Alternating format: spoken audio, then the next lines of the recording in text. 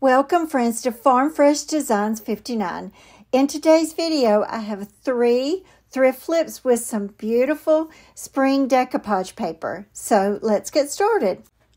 So my first piece is a sign that I thrifted recently, but I liked it because it had the arch up at the top, and I painted it with Rust-Oleum chiffon cream. And I'm using a Redesign with Prima stamp and using brown StazOn ink. Now, the name of this stamp is called Handwritten Note, and it has a lot of small script to it.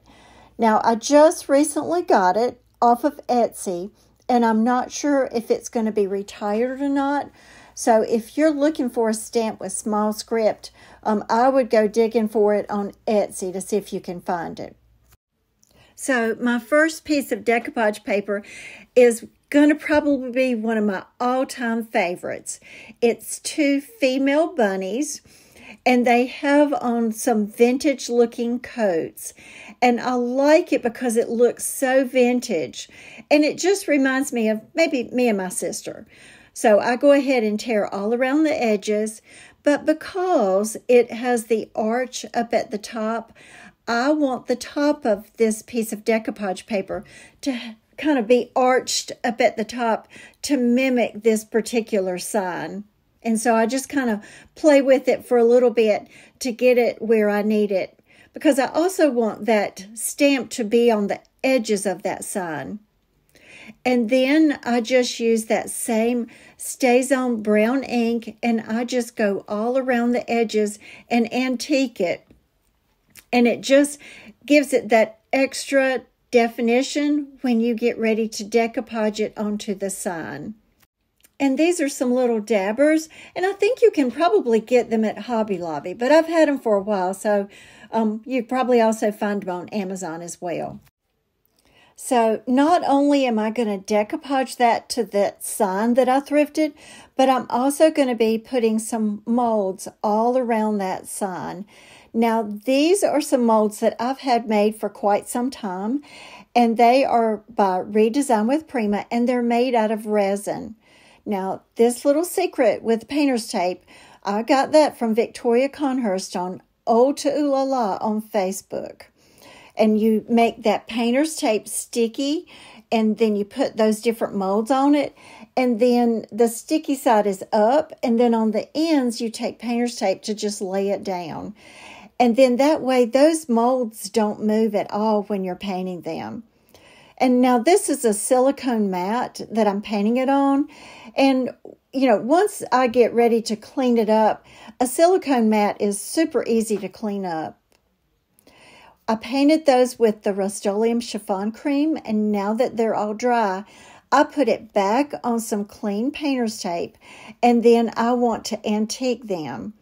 And this is just a mixture of Waverly's, the antique stain, and I also used a little bit of the Dixie Belle Voodoo Gel stain in the natural, just to kind of lighten it up a little bit. So I do just a few little pieces at a time, and then I take a baby wipe and I wipe it off because I need that stain to get down in the crevices. And then I just do a few at a time, because if I did all of them at one time, it would be harder to get it off. Now I'm using the Pen Art decoupage varnish and glue to put it on. And I just put a little bit on, and then I pull that up and I put some more of that decoupage varnish and glue on the back and lay it down. And I just keep doing that until I get all the way to the end. And what I'm doing now is just using a little piece of cellophane, and I just very gently use that, and that smooths out all the wrinkles. Now, I have already kind of played with all of these different molds and decided where I was going to place them. But before I do, I decided that I would just lightly brush over with some of that antique gel stain just around the edges, just to kind of soften up that chiffon cream. And then I'm going to be using Titebond glue to put all of these pieces all around the edge. Now up at the top is a fleur-de-lis that came from the IOD mold. And it has several different fleur-de-lis on this particular mold. But these are just some molds that I had made because when I make things with resin, I don't like to waste any of the resin at the very end. So a lot of times I'll just have extra molds laying out, and so that I don't waste any bit of that resin because it's not cheap. And so I want to kind of get my money's worth out of it.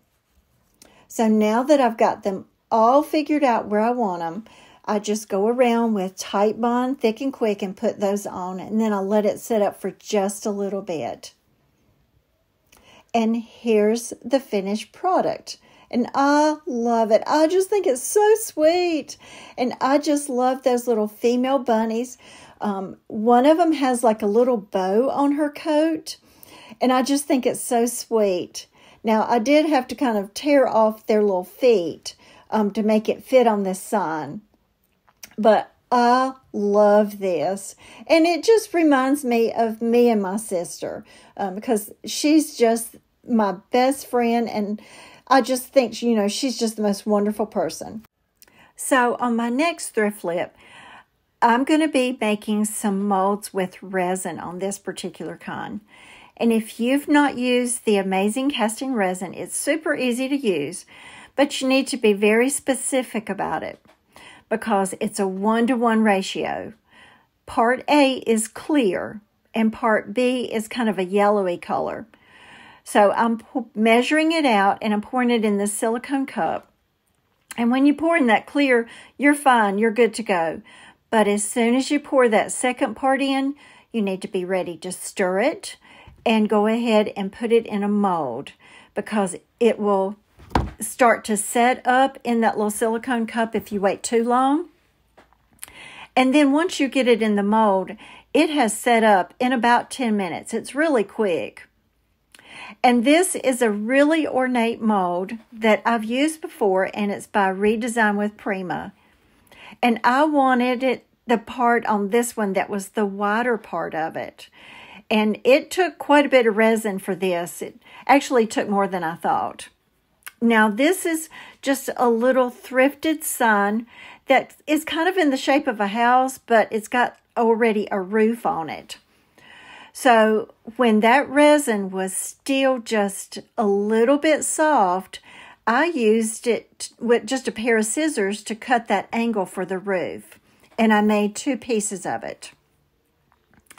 Now, that has already set up, and this is some decoupage paper by Roy Cycled, and I'm not sure what the name of it is, but I'll make sure to look it up and put it in the description box below. But I only want part of this really, really large piece of decoupage paper. And then once I get it all put on there like I want, I let it dry for just a little bit, and then I just use my finger sander to get off those little edges. But I don't throw those edges away. And, you know, at some point, I will talk to y'all about what I do with all those little extra pieces. Now, this is a mold by Redesign with Prima, and it's called Finley. And I needed a really large frame, and I made it with hot glue. And the glue gun needs to be at least 100 degrees for it to flow in really easy. And once it sets up, it's clear. And I paint that with Rust-Oleum chiffon cream. Now, that piece of decoupage paper is a red bird, and this is not a Christmas decoupage paper because it has spring flowers in it. So I'll lay that mold on it, and I trim it off up underneath. But before I put that on my little birdhouse, then I want to add just a little extra stamp to it. And this is a stamp by IOD, and it's called Birds, Branches, and Blossoms.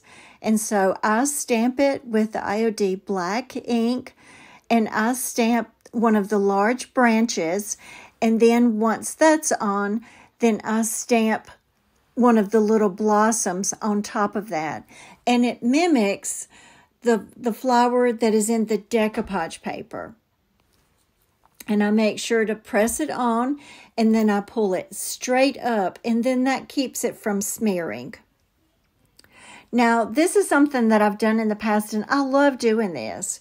This is a really thick stencil by Redesign with Prima, and this one is called Royal Brocade. And I'm using some Redesign with Prima chalk paste, and it's kind of thick, or you could use heavy-duty gesso, or you could use spackling. But I like this chalk paste because this particular color is called Vintage Lace. And I usually get all of that from Micah Daughters, but currently she's out of the Vintage Lace, but it comes in different colors.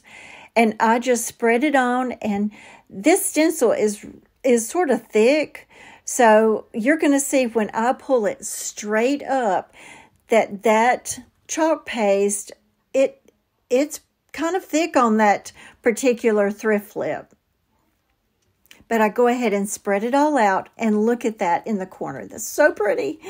Okay, so now I'm just using the decoupage varnish and glue, and I'm going to lay all of this down on my sign now. So I put the decoupage varnish and glue on the paper, but on that frame, I'm going around with the Tight Bond Thick and Quick. And here is the final project. I love it. I think it's so, so pretty. Now, I did think about maybe putting some stain on the stencil and on the frame and on the roof to kind of soften it up. But honestly, I was afraid that if I did and messed it up, it was just going to be impossible to try to fix.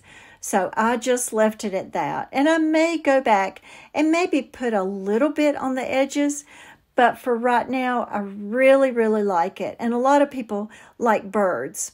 And these two pieces of decoupage paper were something that y'all all voted on recently when I did a community tab. Now, this last piece of decoupage paper is so, so pretty. And this isn't something that I recently put in the community tab. But it's some decoupage paper that I had from Decoupage Central.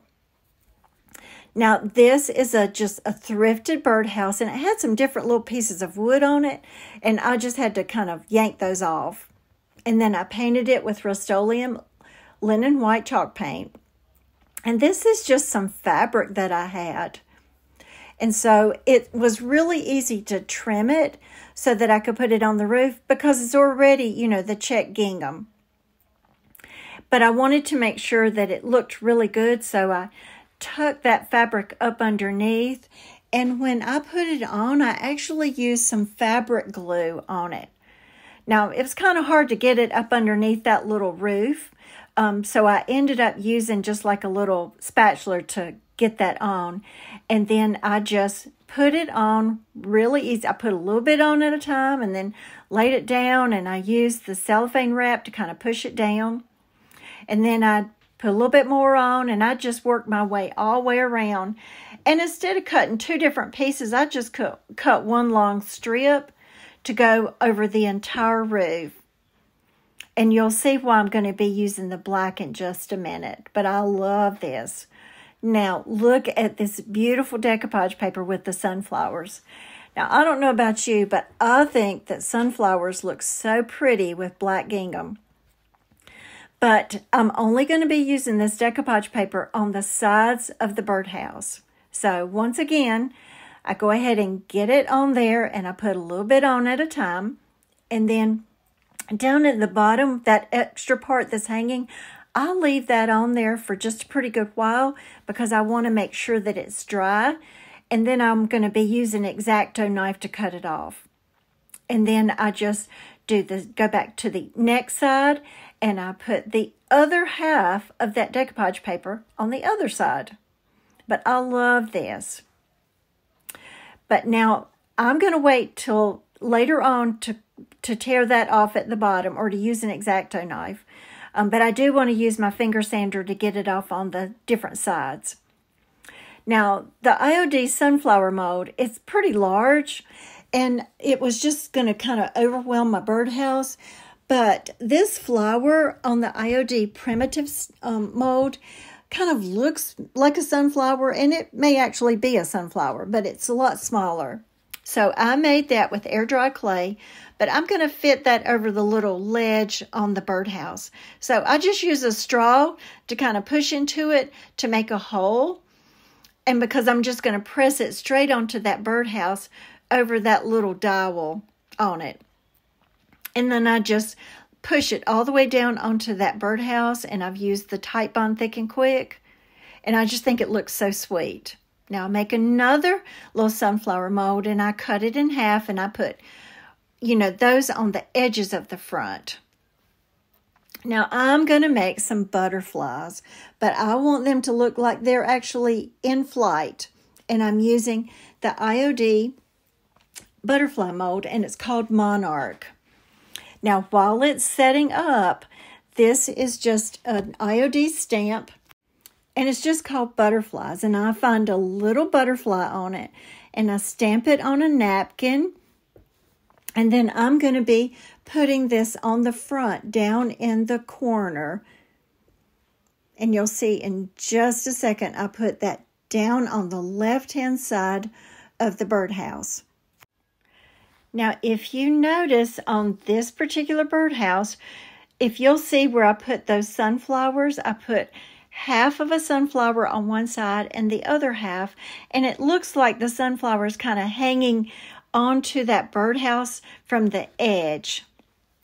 And then I just use the decoupage varnish and glue to get that little stamp on. Now, I have been letting these molds set up, and I go ahead and let them set up, but they're still pretty soft because that's going to make it easy to pinch it together and make it look like they're in flight. But there's one particular one that I had a little bit of resin left, so I only made half of a little butterfly, and I'm going to be putting that on one of the sides.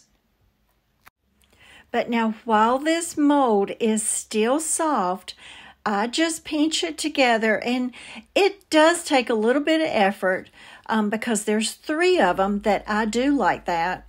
Or there might be a little bit more. There might be 4. And I just pinch them together, and I kind of hold on to it for just a little bit. And it's not going to be completely sticking up, but it's going to be just enough to where you'll be able to see the edges of the wings sticking up. And then it's not going to be flat on the surface. And by now that decoupage paper is all dry, so I could use the X-Acto knife to get the extra off. Now I know that this looks really strong. This is Dixie Belle, and it's called Colonel Mustard. And I know it looks really, really dark now, but I'm going to soften it up later. And I put that on the different sunflowers on the front of this little birdhouse. And I also use it to paint the butterflies as well. So it's pretty strong in the beginning. But what I end up doing is I dry brush just a white over it, but just barely enough to where it softens it up, but it's still got enough of that color.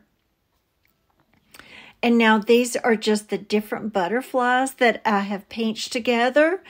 And I go ahead and paint the back of this butterfly.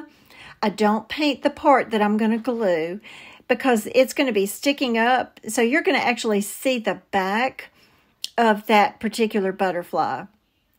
And then the center of the sunflowers, I just painted it with a brown color. And then I go ahead and I put the different molds on. Now, when you put those butterflies on, remember it's just going to be a little edge, so you need to kind of hold on to it for just a little bit until it sets up so that it won't slide off. But it doesn't take very long. And here's the final piece, and I just think it's so pretty, and it can be spring or summer. And if you wanted this to go into the fall, you might want to put a little bit of antique wax on it to kind of soften it up and give it more of a fall vibe. But I just think it's so, so pretty. And I like the black gingham with the sunflower. So what do you think? Is this something that, you like, or do you like these kind of colors in the spring and in the summer? Now, this is not something that's going to go outside. It's going to need to either be on a sun porch or inside your house, but this isn't something that you would use for actual birdhouse. So friends, we are at the end of the video today, and I hope you've enjoyed it, and I hope you inspired you as we head on into the spring.